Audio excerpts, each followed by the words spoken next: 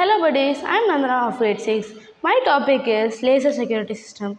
The components of the laser security system is breadboard, buzzer, BC547, connecting wires, LDR, switch, battery and laser. So when light falls on the resistor value will be increasing and the buzzer is not buzzing. So when we are keeping any object inside, the resistor value will be decreasing. It is 0 degree, so the buzzer is buzzing. So now I'll show a small demo how the laser security system will work.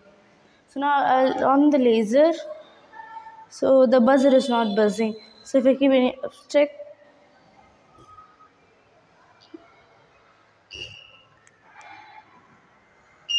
The buzzer is buzzing. So this is how the laser security system will work. Thank you.